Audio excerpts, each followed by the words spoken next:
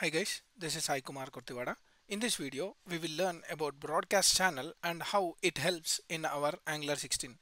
Let's understand what is a broadcast channel. So let me quickly go into the next slide. So here is an example. I'm running one of the Angular application in one of my browser tab, and the same application I'm running in the three different tabs. And when the user logs out of this particular browser, I want to log out all the places wherever it is logged in our browser. So for example, I'm in a profile page here and I clicked on the logout. Immediately when I go to the another tab, it should navigate back to the login page and user should not perform anything until unless he logins. So this is how the broadcast channel works. It helps us to send some set of data to other tabs where the application is same, and whatever we are sending the data from here, it can be received in browser 2, browser 3 and browser 4. So here it is a sender and it is a receivers, or also called as source and the target. These three will become the target for this source. So that's how we can use a broadcast channel. Now let me quickly go into Visual Studio Code. For this example to understand, let me create one of the routing concept over here, and then we'll come up across how to do the functional logic. So let me use ng generate component, and the component name is I'll use login component and hit enter. As I am using this application with standalone, all my components will be created with standalone component. And let me create ng generate component, and the component name is dashboard. Let me hit enter. Now we have created all our components. In this, for the UI purpose, I'll just go to index.html and I'll use bootstrap CSS. So let me go here and copy the CDN. Let me paste here. Now the CDN is ready with us, and just format this. Now we can use bootstrap in our application. So let me go into app.component.html and see we have the route outlet over here. And now let me remove all this, and also let's configure our routes. So let me save this and go to your route.tss, and then here let me create a basic route which is empty, and I want to redirect to login, which we will be creating now, and path match is full. I'll just use full path match. Now let me use one more object over here, which is a path where the path is pointing to login and the component is login component. It's very simple routing, so I don't want to use advanced routing because we generally focus on the broadcast channel in this. So let me use dashboard, and the component name is dashboard component. So this is about our routing, and let's check this routing. If you want to learn more about advanced concepts of routing, I have a series in routing. Please watch that for better understanding. Let me go here and go to your Angular, and you can see login works. So now let me go into login component and create all our stuff over here. Let me go to HTML and let me create a design over here. Already I have some set of design with me, so let me get that design for our login component and paste here. And also we have some set of validations and the form controls which I wrote. So for that sake, let me copy that login related form groups and paste over here. This is something which already I created. Let me save this, and we have something called as login. For this login functionality, we'll be writing over here. Let me save this and save this. Now when the user clicks on login, we'll be getting the username and the password. This is just a dummy username and password. We are not doing anything with this. So let me write one logic over here, that is nothing but local storage dot set item of, I want to pass a token, and the token whatever I want to pass, I'll be using a random token, math.random, which will give a random number, and I will be converting into string so that local storage will accept a string. Now let me save this. After token is generated and put it in the local storage, I want to navigate the user to router.navigate. I want to navigate, but we're not getting the IntelliSense. Let's see where it imported. It imported from Express, but I want to get it from Angular router. So let me go here, and I want to navigate the user to dashboard, and just save this and we need this form groups to work in our application. So I want to import reactive forms module. Save this. Now we got the reactive forms module from our Angular forms. So we are done with this. Let me go here and you can see some emails and passwords. I saw something like H. There is some code which added over here. Let me save this. Go here and you are able to see this email address. And let me go into the storage and clear the site data, complete site data. I'm just clearing off and go here. Nothing is there over here. Let me add sai@gmail.com. This is not doing anything in our case. Just for our user interaction and understanding, I created this login page and click on this. Now you got the token and we have navigated to the dashboard.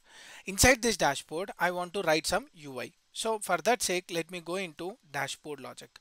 Dashboard.html, already the UI is ready with me. Copy and paste this. So already the UI is ready with me and we need one logout functionality. So let me go into the TS and create one function. When the user clicks on logout, this has to execute. Let me save this. Now go back and you can see all this, right? Now what I'll do is I'll just copy this. This is the second tab and let me open one more tab over here and this is the third tab. Let me clear this off. And when the user clicks on logout in this particular, in any one of it, for example, if I log out here, it has to log out in the remaining states as well. So to achieve that, we will be using a broadcast channel. Let me create our broadcast channel in our app component, app.component.ts, and we'll be creating one broadcast channel over here and we will listen to that. Whenever there is an event happen on that broadcast, it will be listened by all the listeners. So let me write our broadcast channel over here. So how to write the broadcast is, it's a class in JavaScript and we can create our class. So to use that, what I'll just do is I'll export one broadcast channel. Let me use broadcast channel and this is a new broadcast channel which is a plain JavaScript class. We can use this and you have to give the name for this broadcast channel. For example, I am giving authentication broadcast. You can write a number of broadcast channels in your application. So let me save this. Now what I'll do is on the load of my constructor, I'll just write some set of broadcast channels events. So for example, we have a broadcast channel over here and this broadcast channel have one method that is nothing but on message. That means if someone sends some data, this will listen. So on message will receive some set of event and that event will be your data.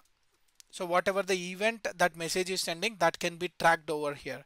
So let me write one console over here for now and event. So this will act like an receiver. So let me go here. All the three tabs has been reloaded and now this event should received by someone. So that means someone should send the data. Where I have to send the data? The data should be sent on the logout. So let me go into dashboard.html. Already we have the logout over here. Let me go into dashboard.ts and let me close this. Yep.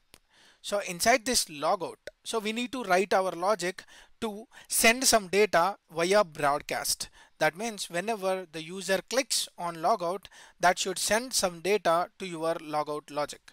So let me go here and just use something called as logout. So this dot router dot navigate of, I want to navigate to the login page once the user clicks on logout, but we need some set of router over here. Let me use private and router with router class. Now we can navigate to the particular login page and this router I got it from Express. Let me remove this and import it from Angular router. So now we got logout, but we have to send some data to our broadcast. So how can we send the data to the broadcast? Broadcast channel dot post message. You have something called as post message and you can send any of the message to this. For example, I want to send a log out message. Save this. Now whenever you post this message, it will directly sends to all the listeners of our application, but it will not send to the application which we are hitting. For example, I'm trying to hit logout in the tab 1. Then tab 1 will not listen to that, but remaining tabs will listen to that. So for that sake, let me comment this for now. Let me save this, and this broadcast channel I have imported from our app component because already we are exporting there.